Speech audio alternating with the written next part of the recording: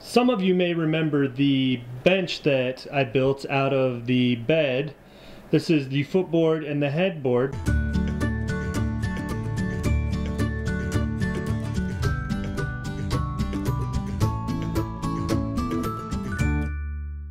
This is an old tabletop here that's cut in half, and it's going to be repurposed and be the bench on this one. It's 17 inches across. Most chairs and benches are going to be 16 to 17 inches deep. That's pretty comfortable for most people to sit in. So we're just going to leave it right at that. So to get the depth that I want on these, I'm going to measure from this corner here 16 inches out. That way I have that lip of that seat sitting out about an inch from the front of this, and it'll make a nice little detail on the front. I'm going to be using my combination square. This one's a 16-inch combination square. And then I've got my drywall T-square that I mostly use for getting the end cuts on tables straight. So I'm just going to line that up right there and put a 16-inch mark. So that's where I'm going to cut that. Then to transfer that mark over so that I'm square over here, put a little tick.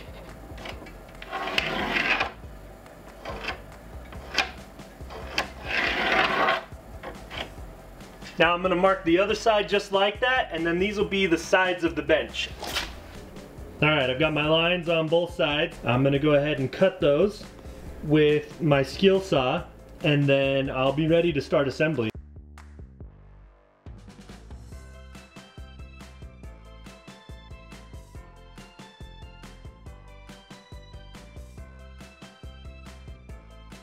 Alright, one side off.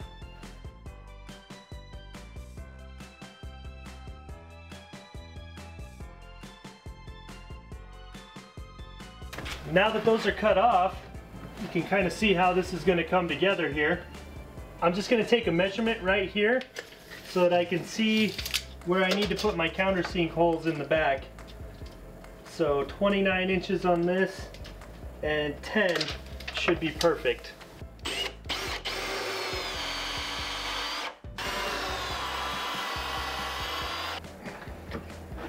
When you don't have 6 hands, use a clamp.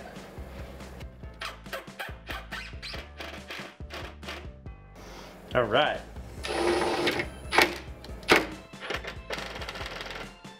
Look at that, it's already looking like a cool bench. So right now, what I'm gonna do next is I'm gonna get a 2x4 and just span it across the back, attach it here, and in between those legs. That'll give us some more forward support. Then I'll run another 2x4 from here across the back of this, and then I'm gonna make a little skirt that kind of goes in the front underneath the seat. Now I'm just gonna attach this support brace in the back. I'm just toenailing it in for now. This is where things get tricky and I need those 6 hands.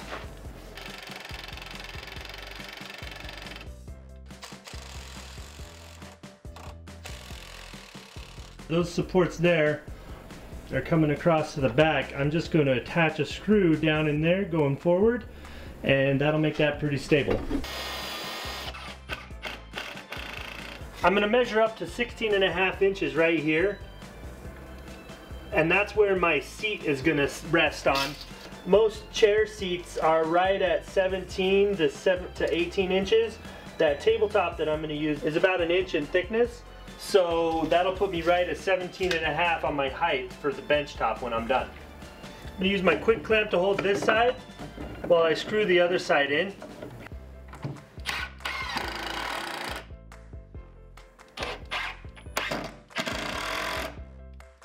I'm going to add one more board back here, and it doesn't need to be full width. This is just to support the back seat, and that's marked as 16.5 inches. So that it matches the front.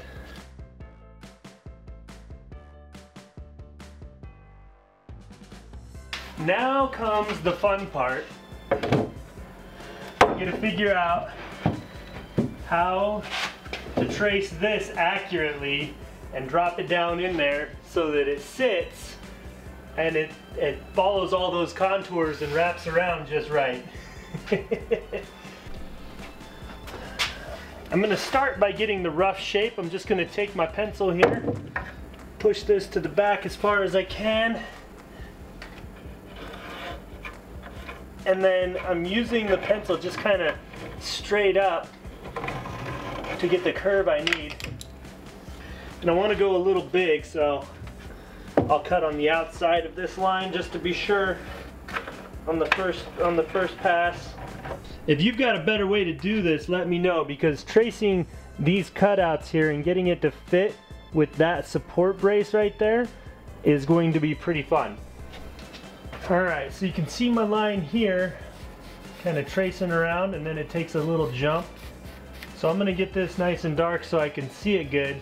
And then this is right here in the front where that pokes out in the front there and protrudes out. Now in the back on the bottom there's going to be a cutout. So I need to account for that and come out probably about 1/2 inch on each side. And I'm just going to eyeball it on that part there. Maybe go 1/2 inch all the way around. And then once I get closer, once I got my basic shape, I'll cut out the exact spots that I need and start cutting those notches out as well. You always want to go a little bigger, that way you can trim down more later and fit it in nice and neat.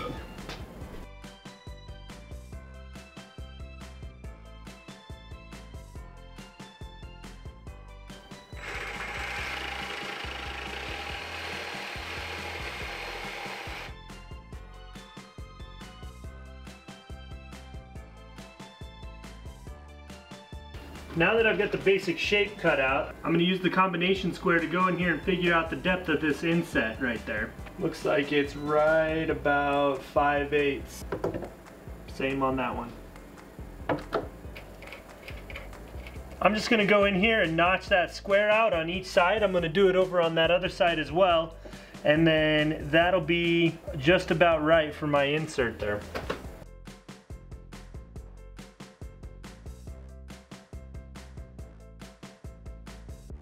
Okay, so this is 7 1/4 inches here from the back of this to the front of this.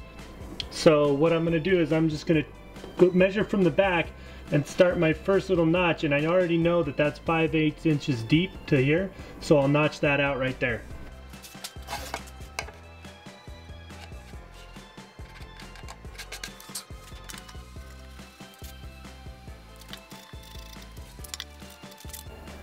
The front of that is at 9 1/4, so it's basically it is 2 inches.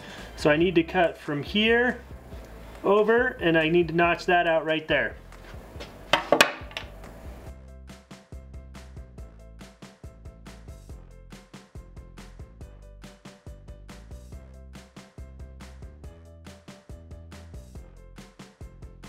I feel like the top is pretty close. I haven't fit it in there just because sometimes when I fit them in, they don't like to come back out. So if I'm close, I want to make sure that it's all right and sanded and stained before I drop it down in.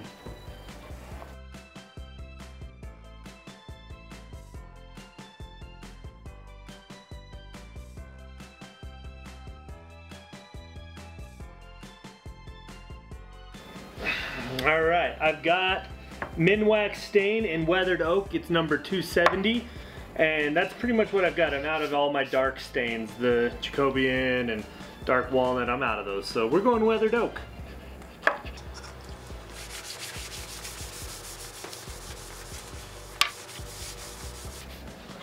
That's looking kind of yellowish, which I don't want.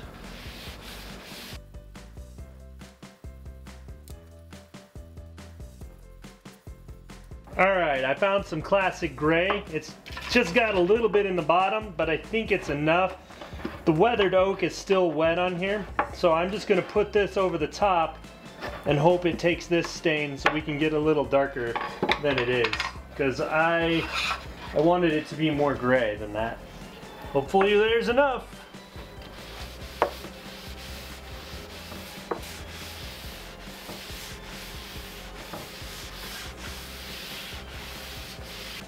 Normally I don't like to do two-part projects, but there's still quite a bit left to do. You guys can see the basic shape of it forming up.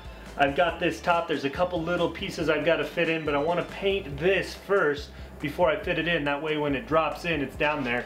Because this little lip here is making it, I test fitted it once, it's real close, but that lip is making it so I can't get it back out very easily. I almost had to take the thing apart to get it back out. Part 2 will be out tomorrow. The whole thing will be done, so you can watch both parts. So I'm gonna go ahead and get this build portion up, and then part 2 will be Jamie and I finishing it. Be sure to give us a thumbs up, hit that notifications bell so that you get the notifications when the second part comes out, and subscribe to Jami Ray Vintage for more DIY.